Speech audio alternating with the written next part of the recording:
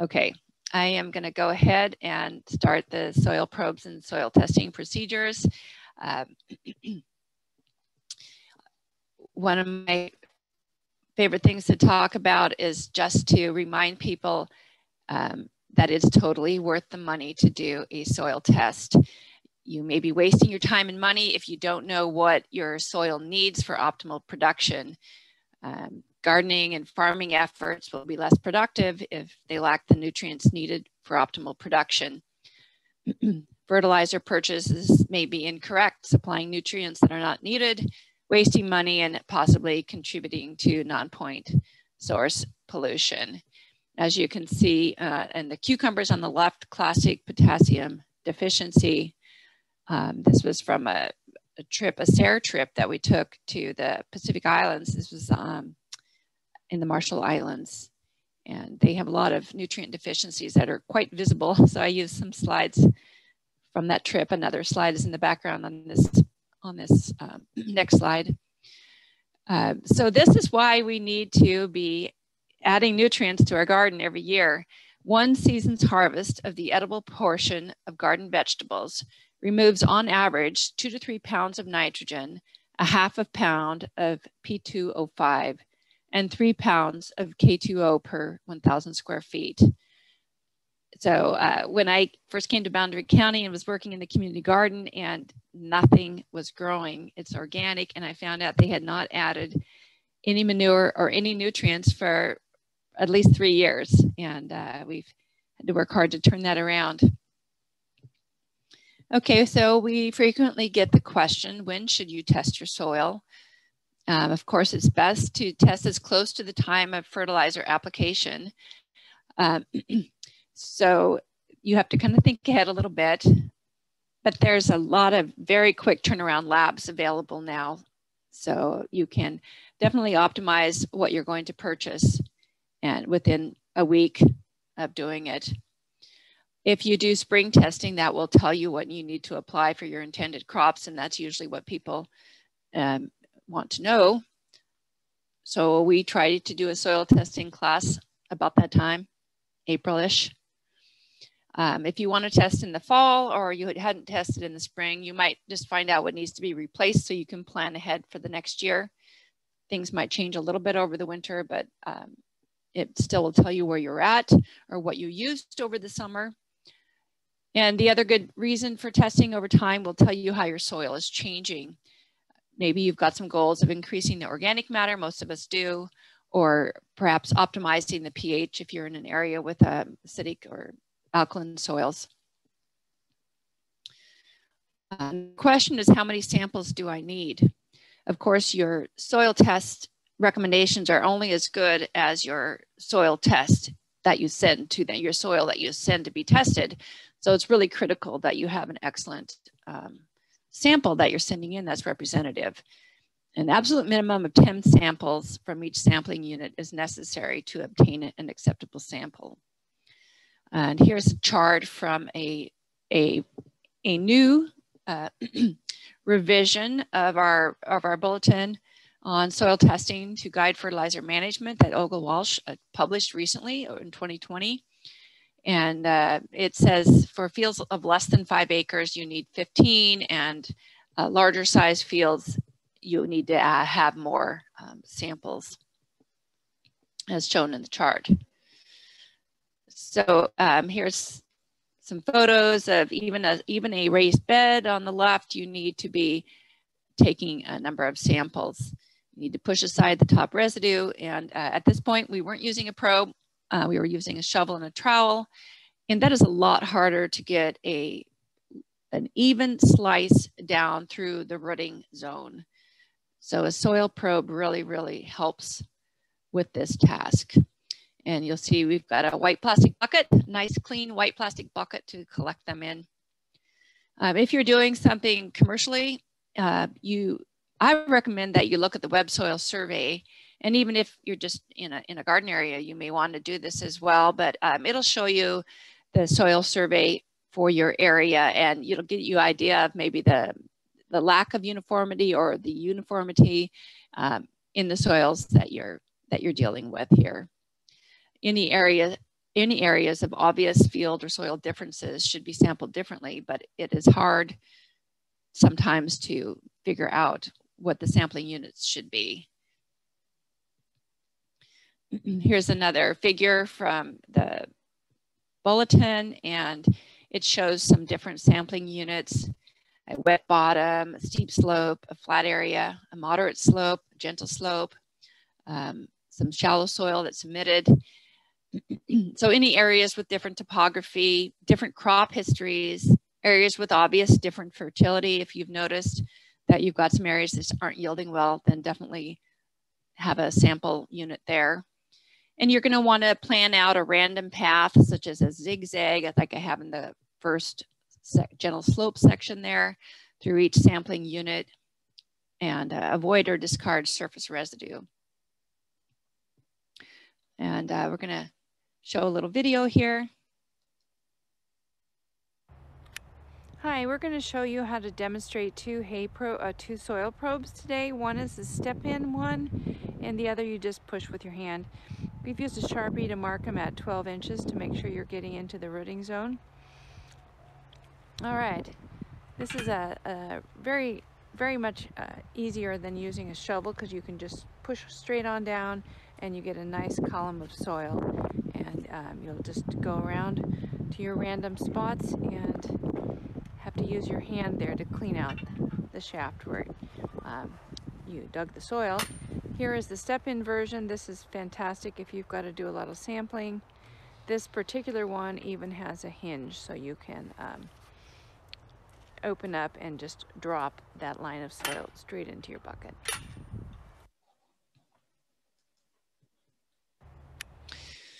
So some of you got the step-in ones. If you've got to do a lot of soil sampling, that one is excellent. We just did this week, so the soil was frozen and didn't make a nice column, but normally it will. So the next important thing is, what do you do once you've got your sample? You've used a clean bucket to collect your subsample from a randomized pattern in your sampling unit. You're going to mix it really well. And then fill your sampling bag to the line so that you've got enough, or you can use a baggie and label that. But if you've got the soil sampling bags, or if you don't, you can always get a hold of the lab and they'll send you a box of them.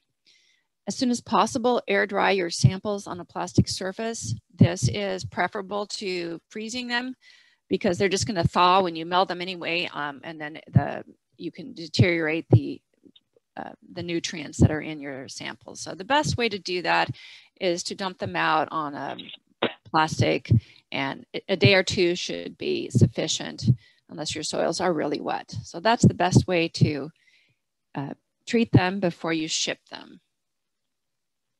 So my husband, who was the star of the video there, is a retired soil scientist. I'm really fortunate to have his expertise. He teaches classes for me. In fact, that's how I met him, because he was on a list of people willing to teach this topic, soil science. And he wanted to just try out a bunch of different labs and do a comparison and then present the information in a class. And there is a whole list of different labs you can choose. Certified soil labs should be where you go to look for sources, and there's a link there. And we compared a number of different laboratories for price, speed, and the detail of the recommendations.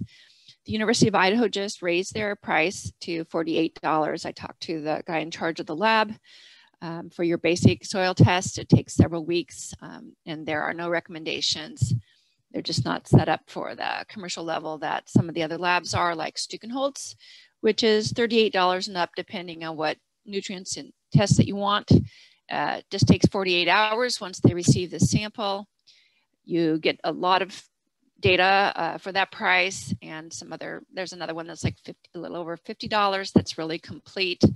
And you get lots of data and great recommendations. You can call and talk to them. We tested a couple others, but the find that we really enjoyed was Midwest Laboratories. There's various packages ranging from $10 and up that really allows commercial producers to do some extensive soil sampling for a reasonable amount. It takes 3 business days once they receive the samples. You have to have an account and log into their website to see the results with the recommendations. So the prices and service varied considerably from the different commercial labs, and Midwest Laboratories was by far the most reasonable lab. It's in the Midwest. I can't remember which state, but anyway, the service was excellent. And one test that I really like is the garden or lawn test for all my master gardeners and our just our home gardeners. It's $15 for a very complete test that it's complete enough for what they desired, and that is organic matter, nitrogen, phosphorus, potassium, pH, magnesium, calcium, sodium, soluble salts, calcium, buffer index, and cation exchange capacity. So that is a good find, and that's a price point that the people are comfortable with. The other comparison we did was your rapid test kits. You can buy these kind of things at the hardware store. It's about $10 that with enough material to do 2 samples. However, the results are difficult to interpret. The colors are challenging to decide where they lie, as you can kind of see. And numerous scientific studies have indicated that these test kits are not comparable to laboratory results, really not worth the money. So I've got a number of resources, including a link to the new U of I bulletin done by Olga Walsh and Bob Mahler, Terry Tyndall, Soil Testing to Guide Fertilizer Management, and the older bulletin 704, which we use constantly when we have handouts that when people come into the office. I didn't know we had an update. I did include a link to that one because there's a PDF, and the new bulletin is online only. I did not see a way to print that. Okay, so that is what I have for today. We have a few moments for questions.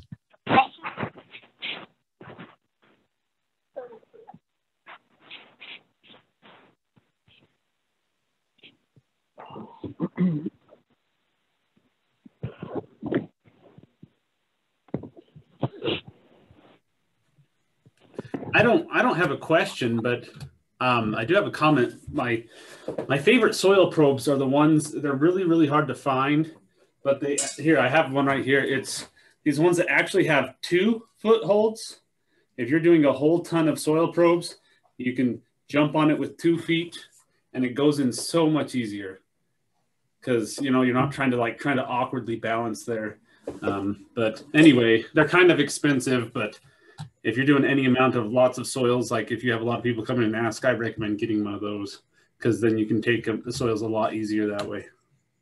I'd like to add also, this is Reed, you know, in American Falls there, they've got Arts Manufacturing, which is, they make soil probes, really good ones, and they sell them all over the world. So if anybody ever wants that information, I can get it to them also.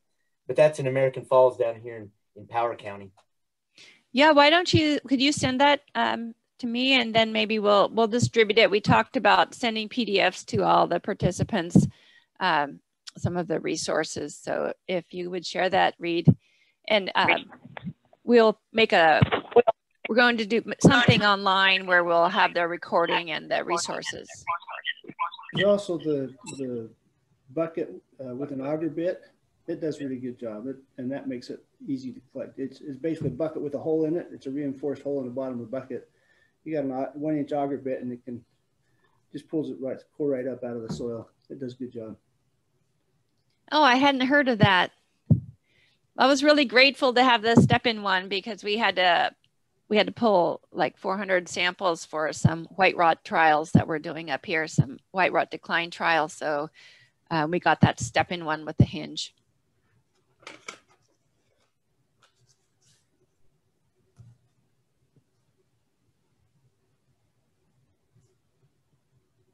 So I have a question about how people are handling soil tests in their office. Do you hand out materials to somebody and say, here's all the labs you can choose from, or do you give them recommendations on which lab to go to? We have a list of different labs. We have a little handout, and I think Jen Jensen made it. It was already here when I came into her previous position, and it has, it didn't have Midwest Labs on it. And so now we include that one because that $15 garden test is a popular one. So it's got the U of I lab and then the Stukenholz, and there's another one, I think. There's a number to choose from, but it's got that link to all of them. We don't want to, you know, just say go to this place, of course. But we do that, and then we have the bags from a couple of the different labs in the office. And then we always were handing out that 704 bulletin about how to do it, which has some of the charts that I used. And I think we'll continue to do that. It's a good one. I usually offer to send it off for them as a service out of my office, just because then I can continue the conversation.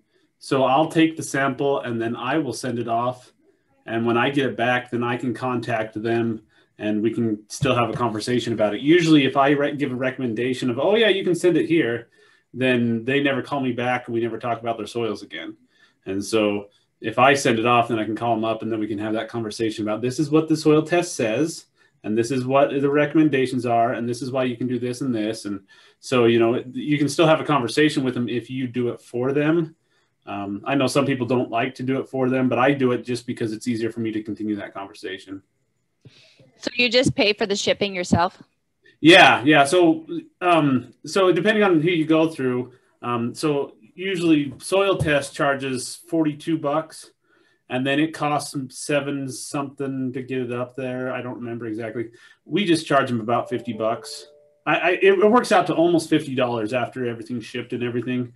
And so I just charge them $50, and I explain to them what I'm doing. It's not like I say this is exactly what I'm doing. I'm sending this to soil test. They're charging me $42, and it's going to cost me $7 to get it up there. So, and anyway, so I explained it to what's going on, but just to make it simpler, I just send it all off for them, and then I can call them back and we can have that conversation. Oh, that's a great idea. We had an idea. I had the same worry that, you know, people come in and get the information. I never see them again. So we had a class that planned for last spring that we had to cancel. And I think we'll do a repeat on that. My husband goes through, he's the resource person on the soil, on how to do soil tests and what you're doing. And then we hand out the materials, and they were pulled soil samples, and this was the plan, but we had to cancel it. So the whole class, there were like 30 people signed up, would bring in their soil samples, we'd mail it off, and then we'd have a second class where we can discuss the results and people can ask questions. Again, just that same concern. Let's continue the conversation. How did it go? And it just makes it easy. People were happy to have, people were looking forward to it. So we'll have it again when we can meet in person with a larger group. We do have another question in the chat, Kate. David was asking, he's growing perennial forbs for seed, and some of the rows stay in for up to 6 years. Would you recommend testing rows instead of fields to see what different species are using? What do you think about that? Well, other people can jump in if they have an idea too. I mean, I'm not a soil scientist, but it seems logical to me that you would test in the rooting zone of that crop. And of course, do a lot of samples and make, you know, a lot of subsamples and mix it up. Anybody else have a comment on that? So I would recommend you test the areas that are managed differently. So if it's a 5 foot by 100 foot thing that you are curious about, test that. If it is a 100-acre field, then, you know, do 100 random samples throughout that. You know, if it's managed differently, or if you're getting different results from it, then test those areas differently. But if you're not concerned about it being different, then test it all the same. Thank you. I did get another question, and this one is about how you would test your soil if you don't live on your property. So is there anything that you know of, any company or resource where they can go out and test for you without you being the one that collects all of those samples?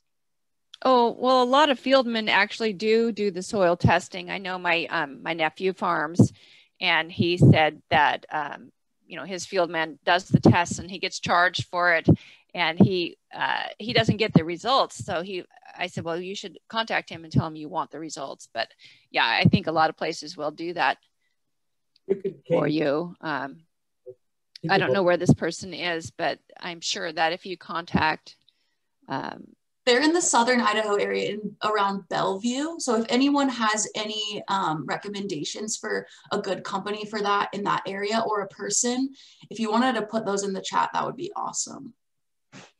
Tell them to contact their county agent, and I'm sure they know. Awesome. Reed Stukenholtz does it. My son works for Stukenholtz. It's actually not cheap though. Okay. Yeah, it is. My nephew said it was very expensive, and so we were gonna pull some samples and send some off to the Midwest labs and play with some stuff he wanted to do. I think Nicole raised a hand. Yeah, hi Kate, how are you? Good.